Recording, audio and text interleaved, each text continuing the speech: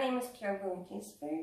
I am 26 years old and I was adopted to Denmark, but I'm currently living in Austria where I'm working as a saleswoman. I have used G.O.A.L's birth family search service and their interpreter service. I like both services really good, but I would like to point out their birth family search service. I found that one in particular very good.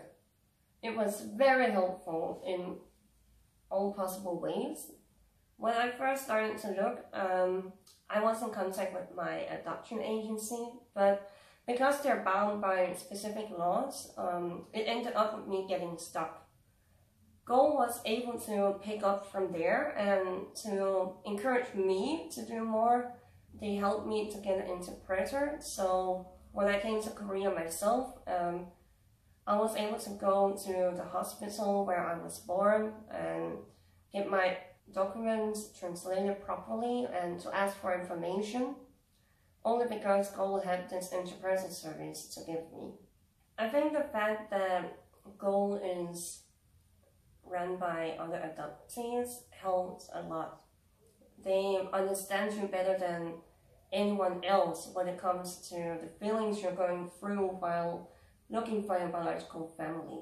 It's comfortable to talk to the workers for G.O.A.L and they can help you to put words on your feelings that you're having. And they're good at telling you, hey, it's okay to have this kind of feeling. It's not abnormal. It can be very scary in the beginning because if you don't know that much about your own adoption or about Korea in general, and then suddenly you come to Korea and all of these people just knows everything. It's both a disadvantage because it can pull you a little bit back, but it's also a huge advantage because it really helps you to get through.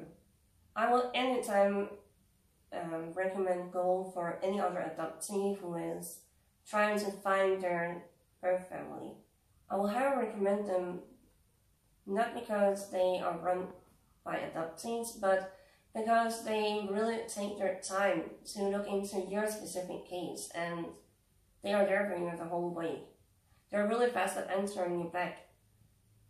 When I wrote to my agency, I could wait for an answer maybe for a whole week, but from G.O.A.L I would maybe have to wait for 2 days. Lastly, it can be very scary to start looking for a birth family, but it's worth it in the end, no matter the result. If you don't find the answer you're looking for, at least you tried. Although it's very nerve-wracking, it kind of gives you some kind of inner peace that you did it. Lastly, I would like to thank Lane Kim for taking on my case and who helped me to get through my birth family search.